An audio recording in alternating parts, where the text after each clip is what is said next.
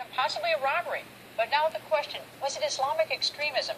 You're about to hear from the teen's grief-stricken parents, only right here on the record. But first, the investigation into the murder of Brendan Tevlin. Brendan Tevlin was hanging out with some friends, texted his mother saying he was on his way home, never made it. Brendan Tevlin was shot to death in his car. A suspect accused of murdering a 19-year-old says he did it as retribution for innocent lives lost in Iraq, Syria, and the rest of the Islamic world. But court documents show that the killer, Ali Muhammad Brown, was motivated by holy jihad. And now, Allison and Michael Tevlin speaking only to On the Record about that terrible night their son was viciously murdered. I was up. I wasn't panicked. He was, just a kid who would always do the right thing. And he would have told me if he was going somewhere. So, and I wasn't panicking because I thought maybe on his way home he went to his buddy Anthony's, who lives catty-cornered to us, and sometimes he stops there and they hang on his deck. But then, it got later and later, and then I never thought, not in this area, but something so horrific could have happened. I really was hoping that maybe he went to his friend Anthony's and, time got away from him, or fell asleep, which would have been the first time ever. Like, he's just not that irresponsible, but still waited.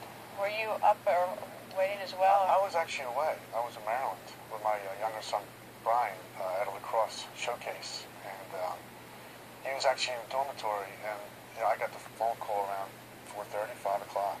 And, From Allison.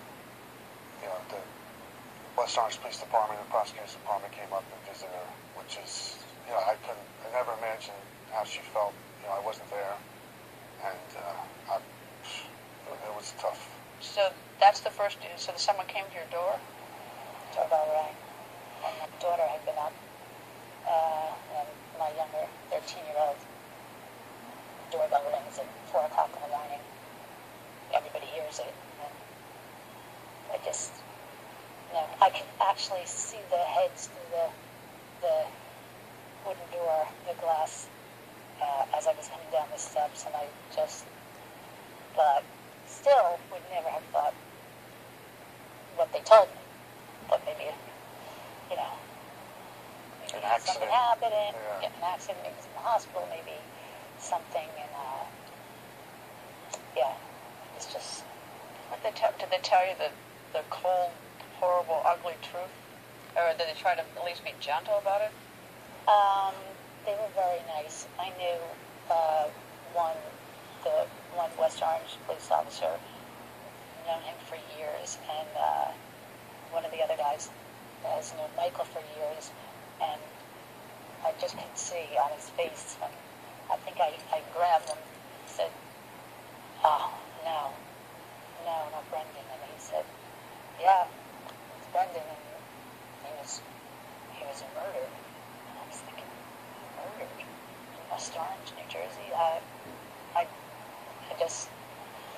And then it kind of turns into a big blur because they were on their mission to find out what was going on. And that's no news a parent should ever have to give another parent, is it?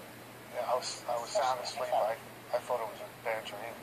I had to wake up, put my head under water, and call her back. I said, "I got to call you back." What do you mean? Brendan's dead. As a father, what she was going through, I wasn't there. So, it was tough. But that trip home. Yeah, a 3-hour trip home was not easy. But, my driving home was just to make sure we got home safe, me and my son Brian.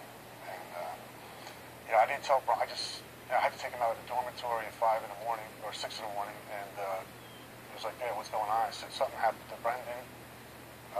"Yeah, what happened? It was an accident." I couldn't tell him what actually happened, because it would have been a really tough ride home. And he wasn't happy I didn't tell him, but I'm thankful I didn't, because he ended up going to sleep, and it was time for me to reflect and think about what happened.